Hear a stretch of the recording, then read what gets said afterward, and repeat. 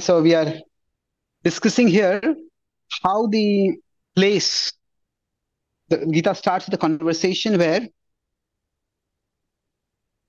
uh, the question is that this is happening on a sacred place, Dharma Kshetra, and does that sacred place influence people? Does it make them, any of them, change their course of action?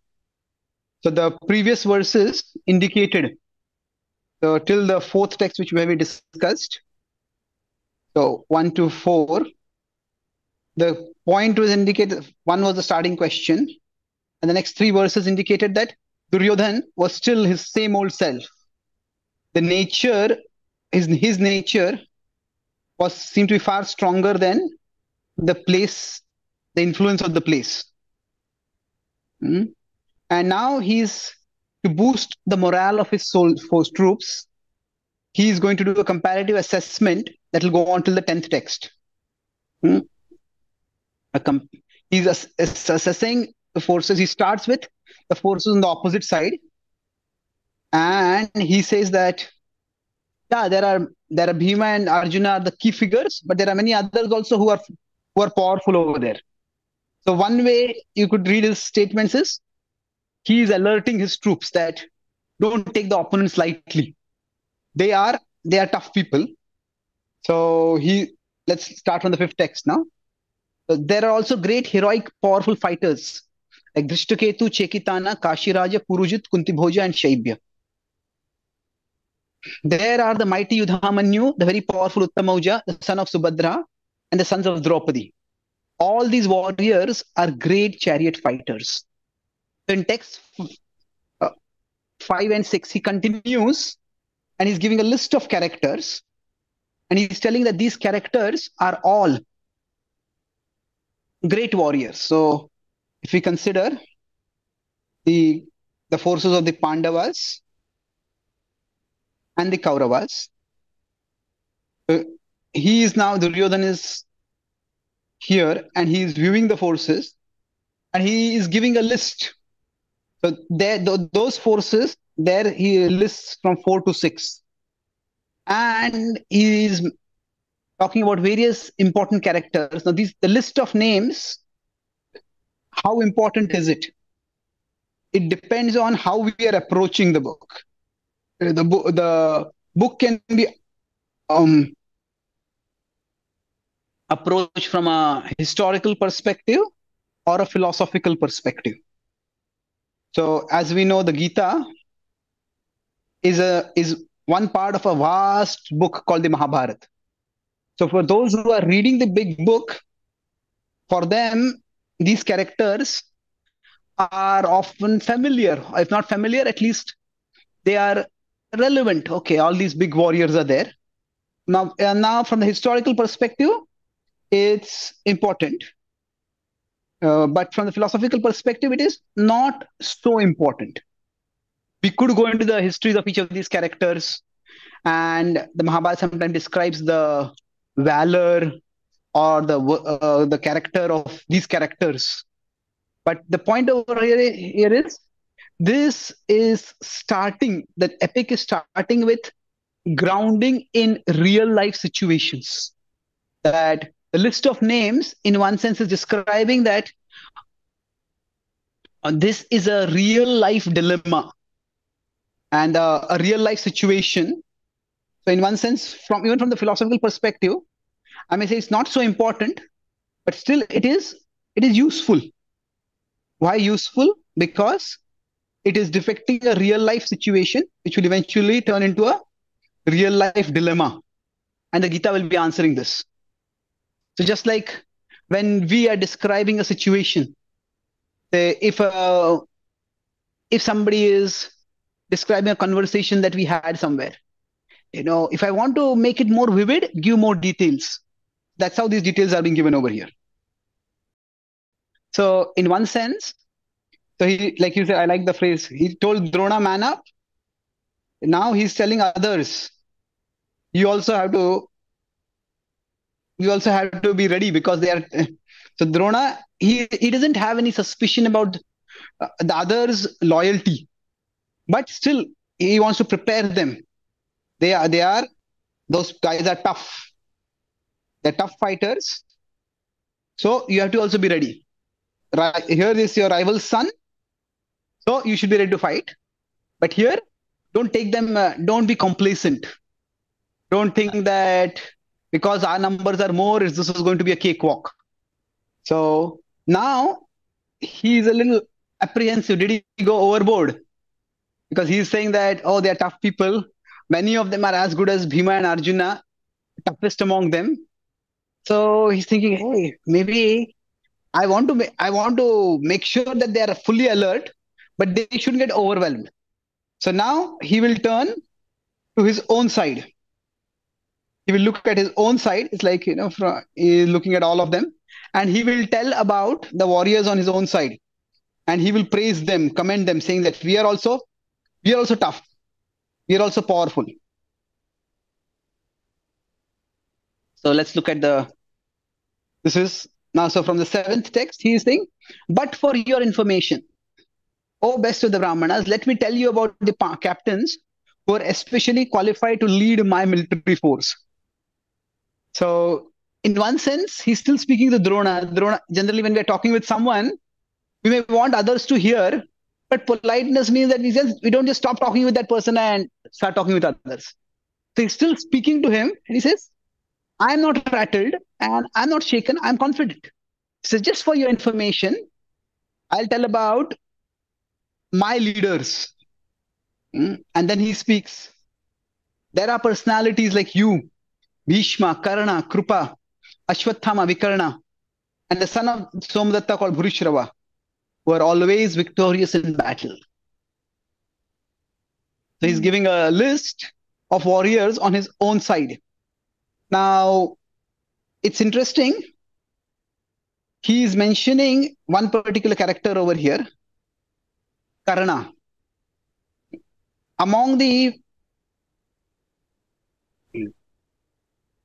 If we consider among the Kauravas,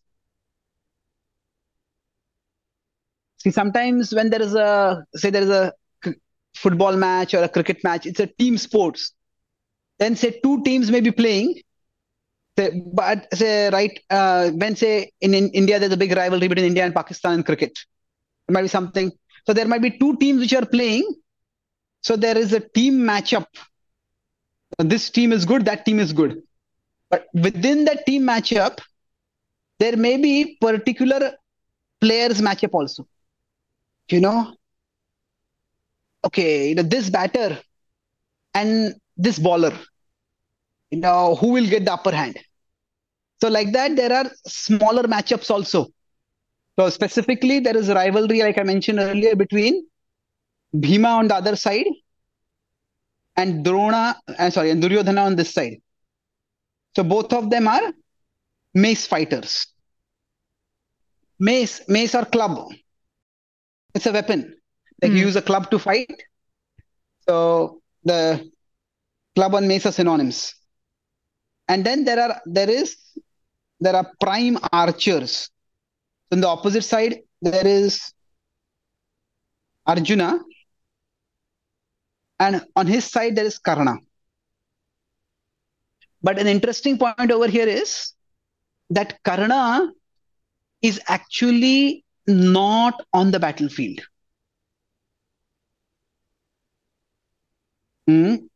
Although he's not on the battlefield, he is in the mind of Duryodhana.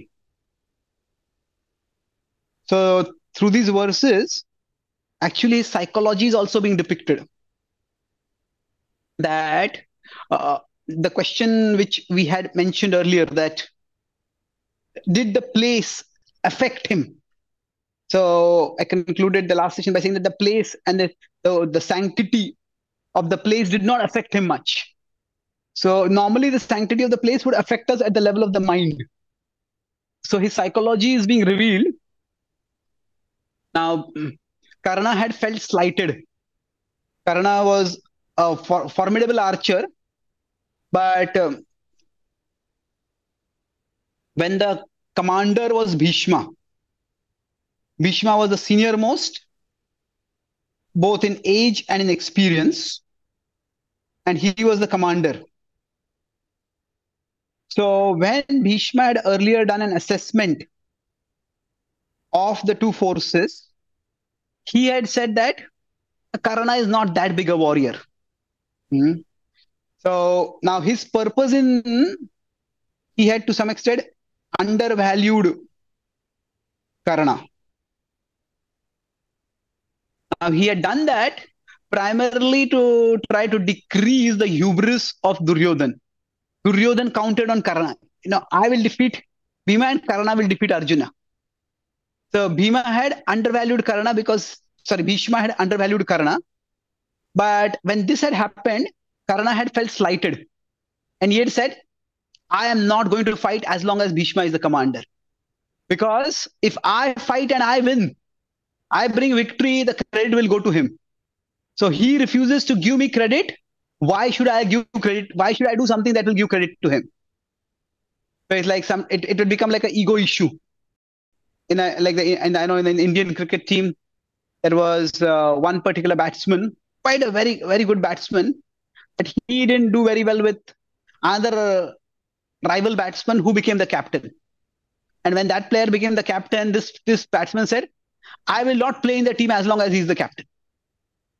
Which was, he thought that he's doing that so that they will not give the captaincy to him. But they anyway gave the captaincy to him. And then he had to meekly submit and he participated. But in this case, Karna had said, I will stand out or I'll sit out. So although Karna is not there on the battlefield, still he's very much there in the mind. This chapter is called Observing the Battlefield. So when he's observing the battlefield, Duryodhana, he is seeing in the sense of seeing the absent. Somebody is absent, he's seeing them. Why is that? Because he counts them as very important. That person is a valuable ally for me, and he's there with me. So that's why he is pointing out, mentioning his name, although he is not there. So basically, through this, what is psychology that is revealed? That is his resolve to fight. That is being revealed. That he has had no second thoughts about fighting, because even when somebody is not there on the battlefield, he say, yeah, he's going to come soon, and he'll be there here, and he'll fight for me. So I know he is here. He is not weakened by the absence of Karna. He's thinking, no, he's there. He's there like a substitute fielder may not be there right now on the field, but he will come eventually. This is especially significant. Why? What it tells about psychology, that will be revealed a little bit more. Sometimes some people are. It's like we will discuss about the conception of the self in the Bhagavad-Gita as we come to it eventually. But it's like, suppose somebody is an alcoholic, but they are more like social drinkers. You put them in a different circle, they forget about drinking. But some people are just not social drinkers, they are drinking addicts. You put them in a company where nobody is drinking and they will be just craving for a drink. So basically, his evil nature is so deep-rooted, so strong, that it is unaffected by the place. And just like, example, alcoholic,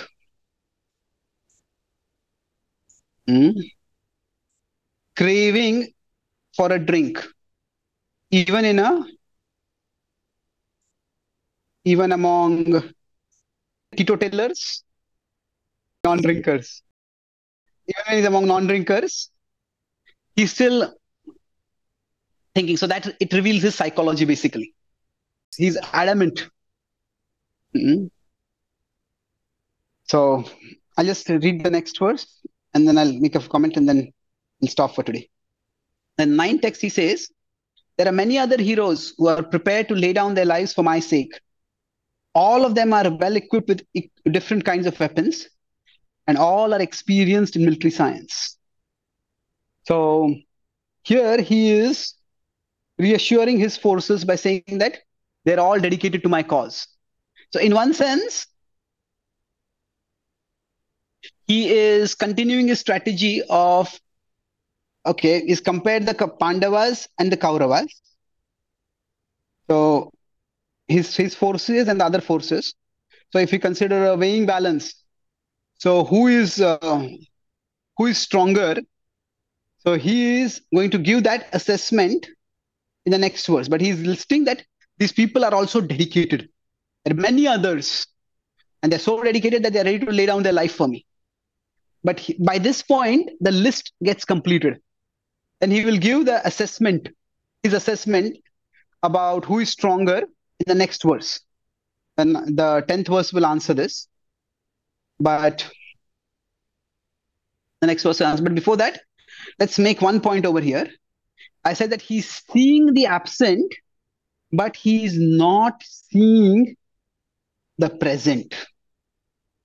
So he's seeing the absent, that is, he's seeing Karna. But he's not seeing the present, that is Krishna. So Krishna is there on the opposite side, and Krishna is very prominently present. He mentions Bhima and Arjuna in the first verse. So Krishna is, we'll talk about Krishna more later, but he is God descended to this world. That's what the Gita tells us, and it will be revealed. It has already been told in the Mahabharata. But he's definitely a very powerful person. But he has chosen to be a non-combatant. We'll talk about why he's a non-combatant later. But Duryodhana's, his calculation is so materialistic and gross that he thinks just because somebody is a non-combatant, he is a non-entity. He is inconsequential. He's going to make no difference. So somebody can be like, somebody may be not be a great player, but that person could be a great advisor, great counselor, great guide. And Duryodhana completely devalues him to such an extent that he doesn't even mention Krishna. That also shows his psychology. That again, it also, if he knew how powerful Krishna was, then at least that would have got some cautionary note. So at one level, if we can say that this refers to his godlessness, because he is neglecting God completely.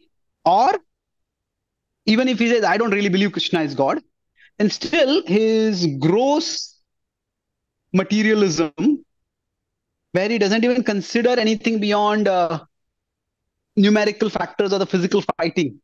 See, there is like sports is not just a physical encounter, it's also a mental encounter, it's a mental game. So like that, in the mental game, Krishna is going to play a very significant role. But in the mind, that inner aspect, he completely neglects. And that also is an indication of, because he's not thinking about the subtler, the internal, that's why the place also doesn't affect him in much. So we'll continue our next session. Thank you so much.